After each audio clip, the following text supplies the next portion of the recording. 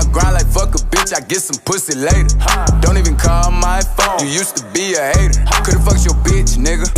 How she only 21 and she a savage. My bitch so bad she made my elder bitch look average. I'm talking. Your partners gon' tell they bitch. The phone's out when we doing business. The pose out when we doing pictures. Yeah. R&B hoes on my mentions.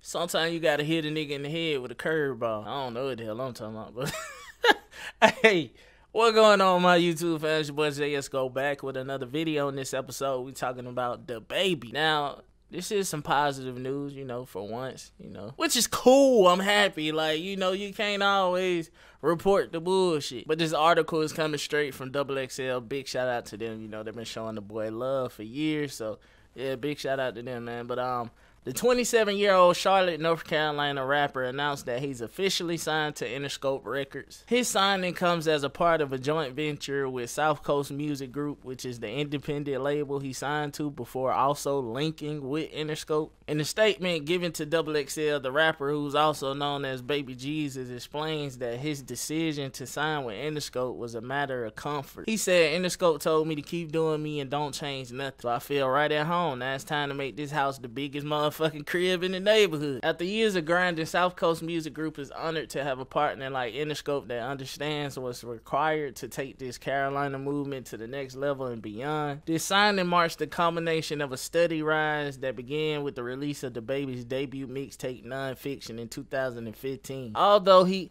oh nah, we ain't gonna talk about that. They talking about the Walmart shooting or whatever, yeah. So bump all that, but Dababy also said he's trying to take this, you know, to heights that have never been reached. He trying to goddamn go big or go home. He talking Grammys, he talking legendary. He want to be the greatest of all time. So yeah, man, big shout out to the boy Dababy. I've been watching him, bro. I've been seeing a lot of his videos lately. The boy being consistent as hell. I mean, like, way more consistent than a lot of other rappers. Like, he been dropping hella videos back to back to back to back. So yeah, man, big salute to that boy. You know, the grind pays off, man. You just gotta keep going, keep pushing positivity and, you know, trying to make it, man. But let me know what y'all think about this whole situation, man. And as always, thank y'all for watching. I appreciate the support, man. Since I came back, y'all been fucking with the boy extra hard. So, you know what I'm saying, I can't do nothing but appreciate that. Once again, big shout out to Dababy, man, and I'll catch y'all on the next episode. I'm out. Peace.